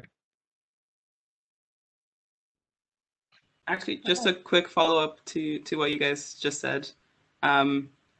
So do you see it more as a problem of, from what I understand, it's more of a problem with consumer society or consumerism, single use kind of thing, where yeah, you build your house for now and for your use, but also just I think there's a lot, like in general, our society has changed a lot where ownership means much less than probably to the generation before us, right? Like this idea of private ownership has tremendously gone down. Like this, I think the idea of I own my car and my car is who I am has changed so much in our generation, where the openness to sharing models of cars, sharing models of everything that you own. I don't have a record collection at home because I don't need to own music to enjoy music. I think these are all things that kind of go through all parts of our way of consuming and living, and also in the way how we live. And if you live in, say, a city like New York, you're forced economically to share things because you can't afford to have all the space and all the amenity yourself. But I think, I don't know, I've got a two-sided way where I think there are really advantages in it, but it needs to be a conscious sharing model. It should not be a compromise out of our generation can't afford to have some of these amenities and own anymore, but it should be a voluntarily model of sharing, which I think are two very different things. Yeah. And doing it intentionally will probably be better anyway. But it's also doing it intentionally gives control basically to the right people in a way.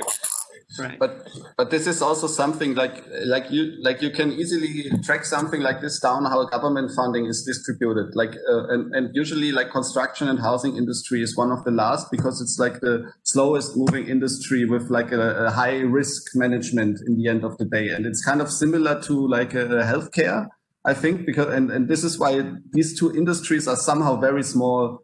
Moving, but what you see, like also what Paul mentioned, I think is super interesting. Yeah, like we have the comparison to music, movies, whatever, platforms that are out there, like from Uber, kind of to on-demand models or something like this. And this will like now we're at the point where this slowly comes into the building industry, yeah, or like the real estate development. And like, I think this is a very interesting time to live in.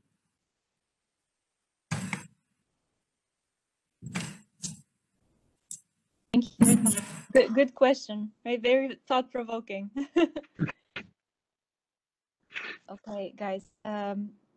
We have the next question from Sarah. She has asked me to read her message on her behalf because she's not able to connect.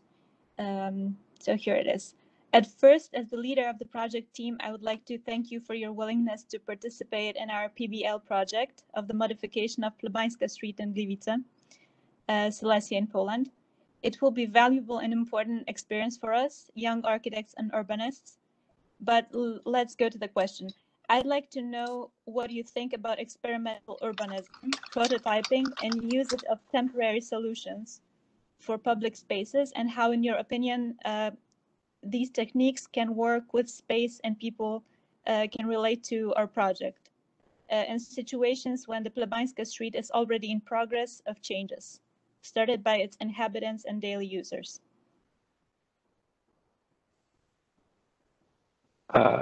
Sorry, could I just summarize the question? It's how can we use these technologies on an urban? Yeah, it's a long question. So I think it's very. I was a little unclear about this street. Right. What's this? So the first question is, what's your opinion about experimental urbanism, prototyping, and using temporary solutions for public spaces? I think. Go ahead. Or like, I mean, like experimental urbanism is a very, very general thing to answer now, because I think what you see in our projects, maybe for example in this in the AA visiting school, like this is, I think this is experimental urbanism, yeah, and also this fact of prototyping is very much in there, even though this is not like a physical prototype, yeah, it's not tested to failure or something like this, but it's more like an AR based prototype. And just with the notion of this, yeah, and with the with the pandemic and everything happened, like I think this is already, like, I think it shows itself already, like the relevance it has, like or the power prototyping and also experimental things can have, yeah, like, and that's the thing, like, if, like, I think it's super important, because you have to it's sometimes not so important that this gets realized, yeah, but it opens a discussion on many different levels, and I think that's also what we try to foster in the academic landscape, because we rather believe like in pluralistic models, yeah, of co-creation, of co-design or something like that. And therefore, I think it's very important in general, yeah, and something we try to actively participate in. Urban scale, urbanism is also something that we, of course, super interested in, as it is. We're interested in these bottom-up processes, and nowhere else do you see bottom-up processes as much as on an urban scale, where the usage of urban public space is defined by, well, the usage of its people, and how it's, even if the construct is static, the way how it is used is in a way dynamic. And I think while our experimental urbanist projects are really interested in adding some of this dynamism of usage into the actual physical manifestation of urban space, and how is it planned, how is it built, how is it repurposed in a way. And also creating this feedback loop, yeah, like, because I think this is, for example, a good platform. Yeah, we shared some of these things, and we get into this Q&A process, and this is also like a very good means for us to develop our stuff further. So I think it's very important to get this as well.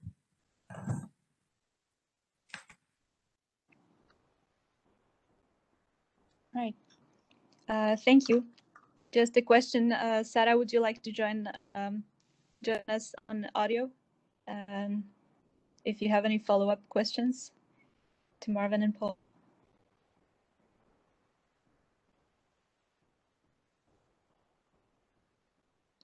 Okay. I also received one question from Victoria. she wasn't able to connect with audio as well, so I'm going to read her question.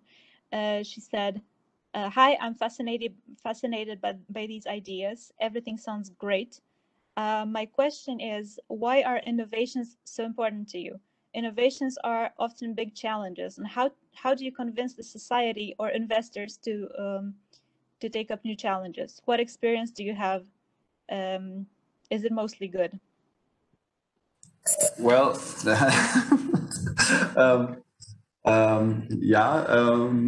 okay. I think the participation in innovation is only feasible if we tackle real life problems. Yeah, and I hope that's also clear that, like, for example, with projects like the airport or urban beta, this tackles actually something that has economic value and that has a lot to do with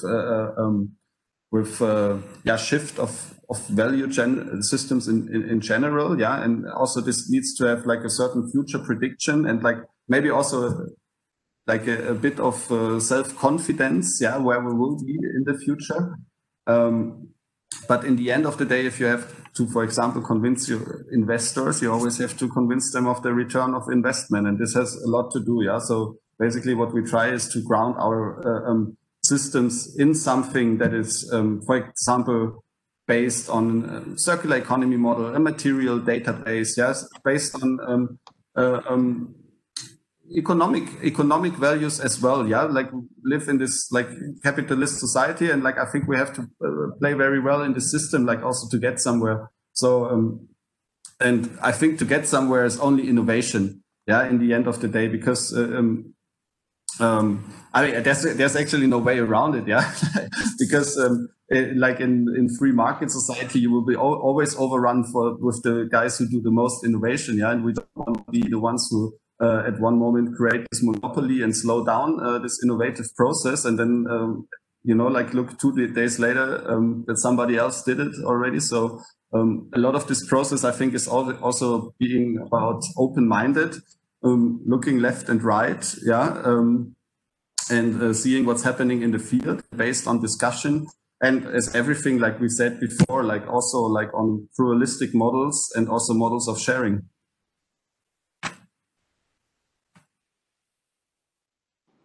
Got it. Thank you. So just to circle back to Sarah's question, a second part of her question, how experimental urbanism methods can be implemented in the Plebańska Street project, I'm going to ask Damian to just give us a quick breakdown of what the project is about, just so we're all informed. Okay, thank you. So just to clarify, because is the Plebańska project and the PBL project, which we collaborate with Salesian University and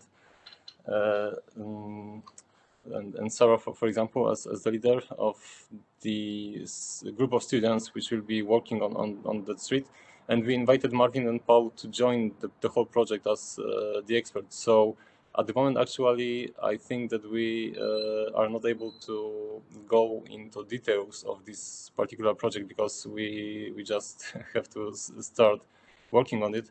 But I just want to say that it will be very interesting and inspiring to see this way of thinking about design and urban design in general, which you presented a moment ago.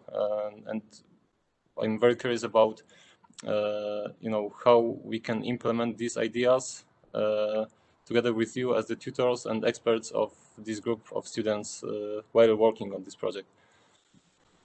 Yeah, no, we were looking forward to. Okay, it's gonna be already curious. Also for us, a little spoiler probably now.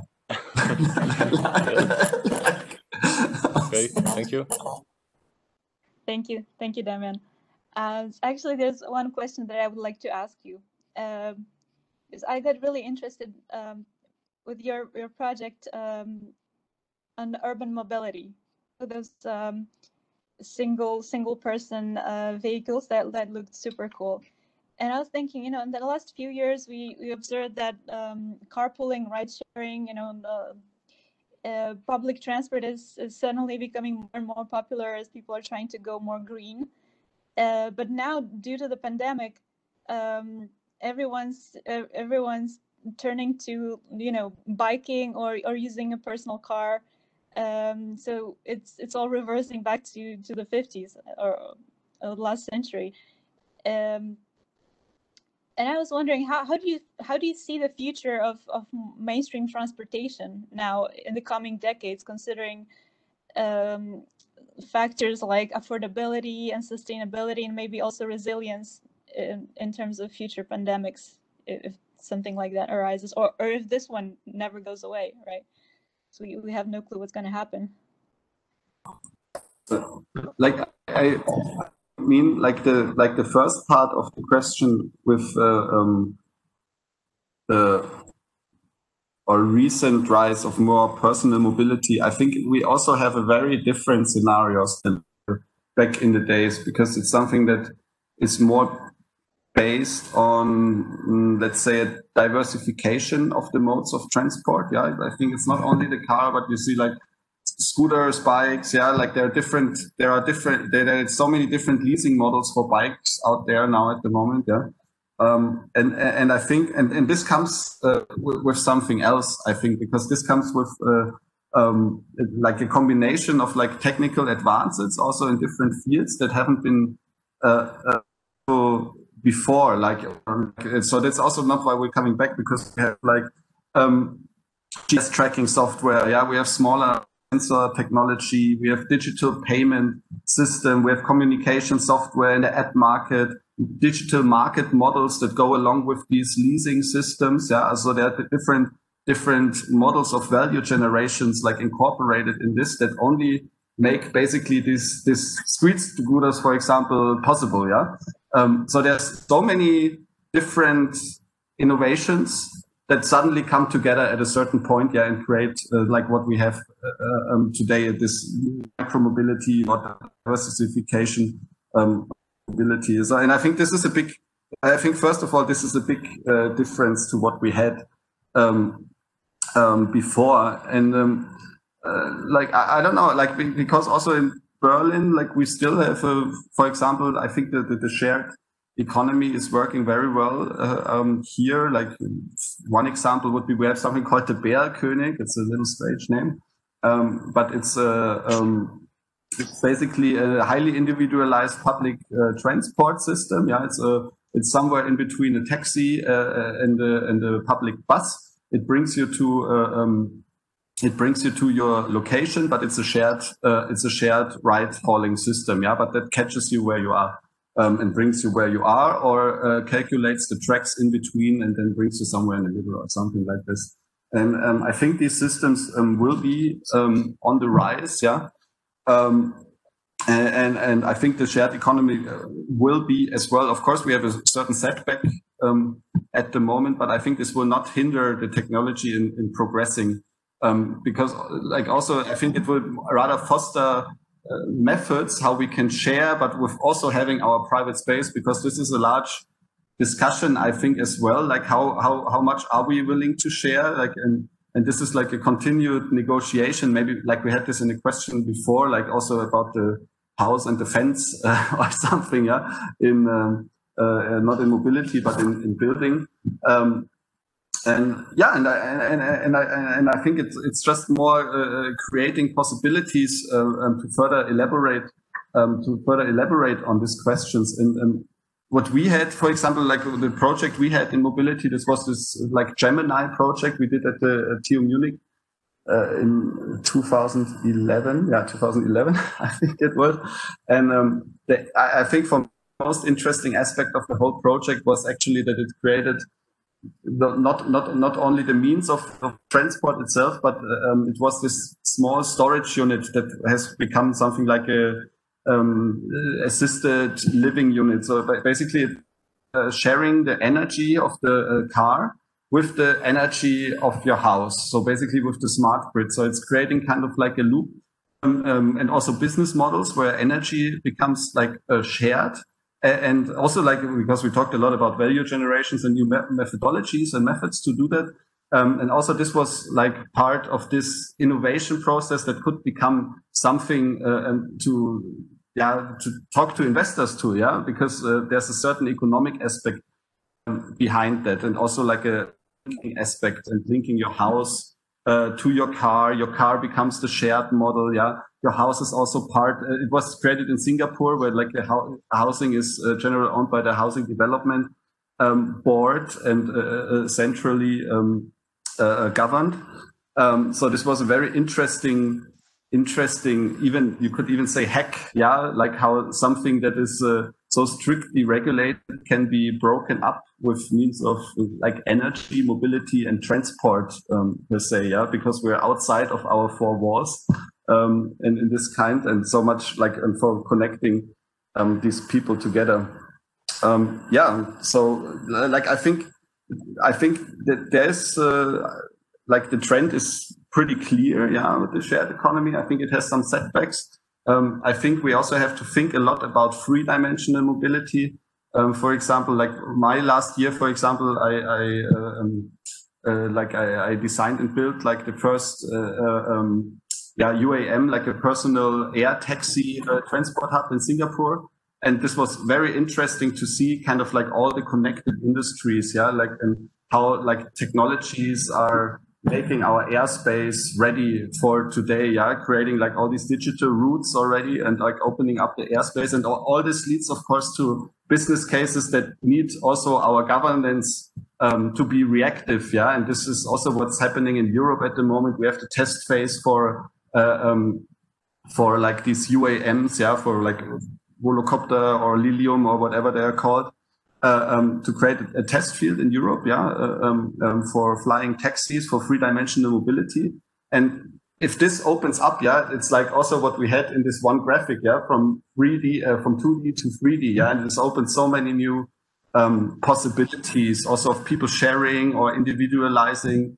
And I think it's personally something that interests me very much. And I also think with our airport, we try to get into this field, and also incorporate these new means of mobility from the land side and from the air side. So we basically create something that is, the interface between this, and can also grow and shrink with it.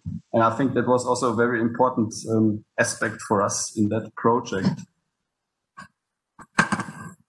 Yeah, this is really interesting.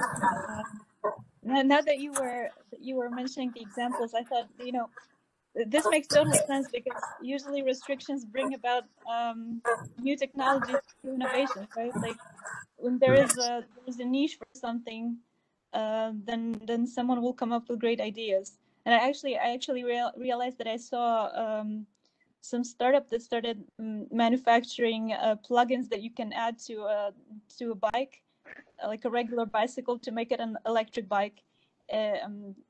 I'm thinking maybe things like that, or air travel, like you mentioned, will become more accessible to everyone. It's not going to be that specific. And it's exactly this, the rise of niche markets, because this also hangs together with like the evolvement of the internet, information exchange much faster, and it will this is like additive markets will become like super interesting and also valuable suddenly, because we have new payment systems that are more direct. And I think it's maybe the same response of when we said before that it's not a one size fits all. Like just the same way how the single house has just been for a long time like a one size fits all solution, which this is not the case. And again, I just think there's a much higher degree and chance for personalization, and the same thing happens in transportation, where the single four-seater that fits everyone's life is just not the solution for everybody's life anymore. And there's I don't think there's one solution that will replace that one four-seater or one new mobility method. But like as Marvin said, it's more about this diversification of and personalization of different infrastructure. And that's also why I think we talked about maybe the role of an airport changes, because it's not anymore the interface of one transport mode to the other, but it's maybe the interface of 20 different transport modes, from a personal UAV to a cheap charter airplane that will still continue to exist, but it will come together with like many different ways of how people arrive and leave to this hub in a way.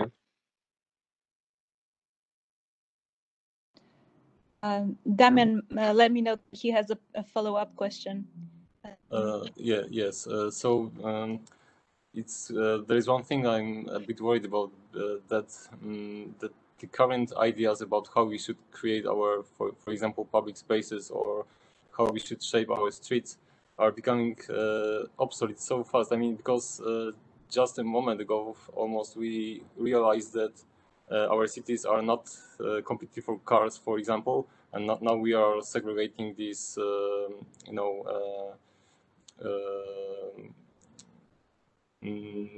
this movement of cars. We try to segregate and separate pedestrians and segregate them from cars.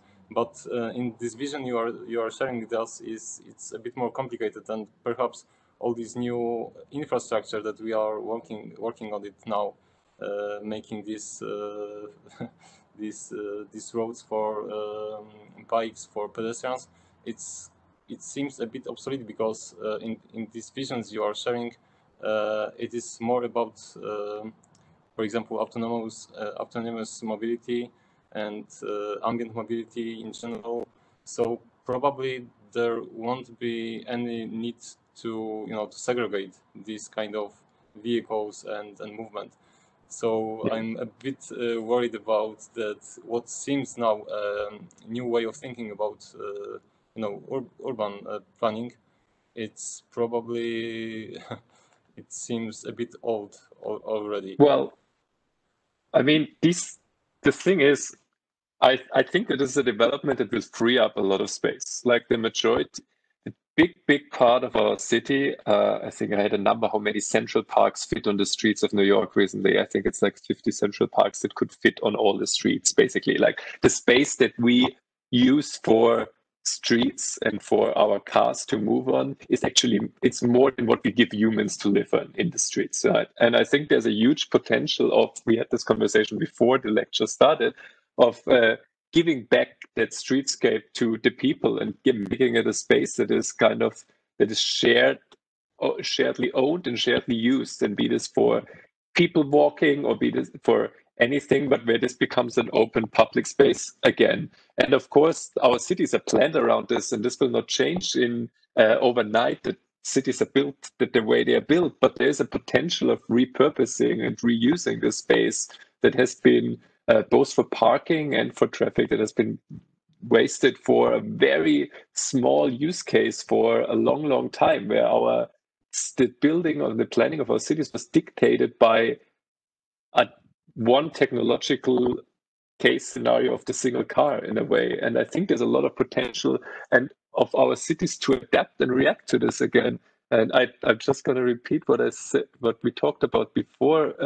Now during the pandemic, where everyone is locked in, a lot of the streets have been pedestrianized in New York over the weekend. And this was a conversation that happened for years, that designers were asking for pedestrianizing traffic, and it got always rejected by the cities because it was said it's not possible. And when there's a scenario like now where it has to be, all of a sudden it's very much possible, and there's not a problem with the traffic. And I think maybe it needs a traumatic event or a crisis to happen to force some of this change to happen. But then I guess something positive comes out of a catastrophe or a trauma in this case. And it is really that you see, well, actually some large highways in New York City are being locked down, like where if I would have told a city planner 2 years ago, let's lock down Vanderbilt Avenue in Brooklyn, it would have been rejected as completely crazy, this idea. But now we have it, and it's completely possible, and people take back that space. And it's a really great development where because nobody can be inside, so everybody's sprawling on the streets. And this was the first time where I was there last weekend, and I kind of this vision or these renderings that we've seen for many years of autonomous vehicle, like being on a shared street, was the first time I felt like this is what it could feel like. Like this is what our cities could be like if the streetscapes would be rethought and would be to a shared model. And I don't know, I was really excited when I saw this in reality, because this was probably the closest that I've experienced in person to this idea of a city that takes back its streets. And I think it's possible. The traffic still works. It's just, it needs a trigger to implement it. But it also comes with new challenges, I think, yeah, and that's the thing that's making it so different than before, yeah. What happens when we ban the cars from the street, yeah, like, because we're not there with autonomous mobility, yeah, in the end of the day, but like we see this incredible increase, like everybody reads it now, Jeff Bezos, yeah, it's another trillion or something, and but we see this enormous increase in e-commerce, yeah, and somehow nowadays we see like these packages have to come to our home, yeah. But what happens when the streets are not allowed for combustion engines, for example, anymore, yeah? And how does this happen, yeah? And one of these things also led us, last year to logistics projects, which you saw with these micro logistics centers that are activated by drone, yeah, and can still stand there and like little hubs where people can get their packages for a certain amount of time and then they can be deployed again. But these are things that we think about a lot. And it makes it, because this ecosystem of mobility is so much more diverse now, and this makes it challenging, but also creates, as we said before, like these niche opportunities for inventions, and that's really cool. I also believe that what Marvin just said, there's a lot of new challenges that arise, but the only way of dealing with them is prematurely dealing with them, like not closing them down, but in a way engaging them with them before they become a problem. I also know that, I don't know, in Paris, they introduced this electric scooter sharing model that was a huge success, but then it ended up with just the streets being cluttered everywhere of people that use the scooter but don't own it. So of course you also have a different sense of responsibility. If you don't own something, people also tend to treat it differently. Like, I think it's kind of comes with a re-educating of how do we treat shared things and shared ownership, where the city was just cluttered with people throwing the scooter after usage in the corners. And of course, that's kind of, I mean, these it's not like the new models solve every problem from one day to another, but they come with a changed consumer behavior. And it's also, I think a lot of our projects that deal with, I don't know, technology is about, educating about these new processes or technologies, and kind of making the way how they work or the underlying systems visible. And really, I don't know, I think just giving someone a new technology is not enough. You kind of have to create a platform where the behavior of the people is ready to use it, I guess. Thank you. We have a question from Aya Youssef. Aya, yeah, I want to thank you again for the amazing presentation. And I have a question that's not directly related to the presentation and what you already presented. Actually, I'm into AR and everything that's related to tech and architecture and how it can be implemented through the architecture curriculum. And as like a third-year architecture student from the American University of Beirut, I would like to ask if you ever offer internship programs, whether remotely or in person. I would be more than glad to apply if there's any.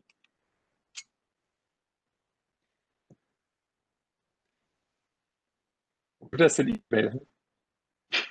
I think you've got I mean, our working conditions, of course, also we are always adapting to new working conditions, especially in the last 6 months. But we are also always interested in any sort of collaboration or that is so. I guess if you contact us an email. But at the moment, we're also we're setting up our infrastructure right now and our new ways of working still at the time. But we're always interested in any talent and collaboration. Thank you so much. Maybe also the Laka guys can connect you. They have our email addresses. So it's like also like we have a little technical problem at the moment with the server infrastructure. We can that's why we're using exchange, also. But just like connect to us and we can start a discussion. Sure, will do. Thank you so much. We can assist. Aya, have you left your email address when you registered for the webinar? If not, you can just shoot me a message and I'll keep it. Okay, I'll send it again. We'll contact you. All right. I think we have one last question from Wendy. Yep.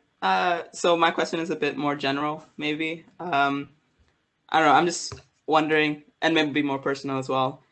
Just what are you both, each separately, together, whatever, excited about in the future? You know, just any projects that you have going on or any ideas that you have had recently or initiatives, anything that you have seen in the recent technological advancements just in the world in general, that kind of thing. Because I mean, we're all in the middle of a pandemic, and I think we all need some inspirational outlooks, you know. I think some of them we shared already. But firstly, I mean, like personally for us, I think for us this work on the Urban Beta project will be really cool because we're still in the second phase of application process or something, but this is a big opportunity to get funded for research by government, and so this would be something that is very close to our hearts because it has a very strong social cause and it has the power to change the law actually. Not tomorrow, yeah, but with this fundamental approach, we already handed in the second application for that, a follow-up. I think that's something that's very that's at least that's moving us a lot at the moment. The second thing, I think I mentioned it before, was the European Bauhaus. I think it moved us so much to build up a little academic workshop curriculum around it in the very near future, very, very near future. It moves me a lot just from my side.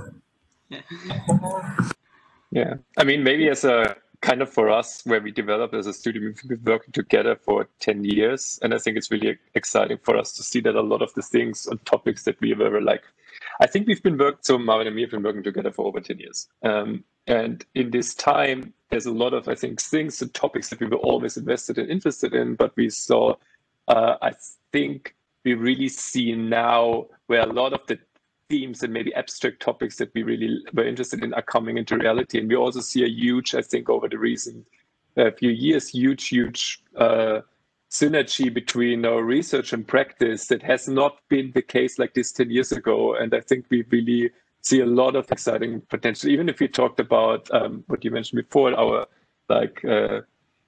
autonomous mobility project, if I think about it, it was 10 years ago. And a lot of the things that we talked back then were thought models or abstract thought models, and a lot of this, I don't know, it makes me excited to see a lot of these things actually happening now, and so I think we've got a very optimistic worldview in general, I would say. Even like the approach when we were teaching about how do we teach during the pandemic, and I need to respond to these things. I don't think that our world is going to be like this forever. This will go, but there's things that are positive changes that we can take from it. We will recover from this, and this is kind of going to go away, and people will build up. It will only go away if we respond appropriately to it. But if there's a possibility of moving past this, but there's also a lot of things that can be learned from it. And I think it's less we will never be socially close together again. I think it is more in how do we plan and live that we can react to this better, and what happened in these times that actually are positive changes, like how do we use how the minimal means that we have, how do we use them better, and how do we communicate virtually. I think that was really exciting for me as well, how people opened up to new things because you're forced to it. So you're forced to be creative about how you use your technology, how you communicate, how you enjoy your life. And as you said earlier, sometimes you do need to be forced to make that change. Like you were talking about the roads in New York, for example. Like, I think also like seeing this in a bigger frame or something. It's like this projects we're doing, and you could also maybe always see them that they kind of extend beyond this formal act of building itself. So maybe that's also why, or from the introduction, like maybe we're not these classical architects or other things kind of move us that like have more to do with like social, economical, and ecological aspects. Maybe also political agendas, more and more, I have to admit. It becomes all the same. But it's in the end all about like creating like sufficient solutions for like challenges we have, and like we're not necessarily the people who turn down or whatever, like we try to negotiate with the future in the end of the day, and then I think that will be also exciting in 10 years. Well, that's awesome. From what I can tell, we don't have any further questions. So I guess we're going to finish the question and answer period, and that'll be the end of the webinar. So just again, thank you to both Marvin and Paul for this wonderful presentation. And if anyone in the audience, if you missed part of it or if you joined late or whatever, we have been recording it, and we record all of our webinars, so you can go back and watch. You can rewatch this, really absorb the information. It's been a lot. It's a lot to take in all at once. So feel free to, at your own pace, follow Laka on Instagram or Facebook, and you can find a link to our podcasts, our webinars, that kind of thing. Thanks so much, guys, and I hope everyone has a great day. Thanks so much for having us. It's been awesome. It was a pleasure collaborating again. Thanks a lot, everyone. So much. Thank you. Thank you very much. Thank you.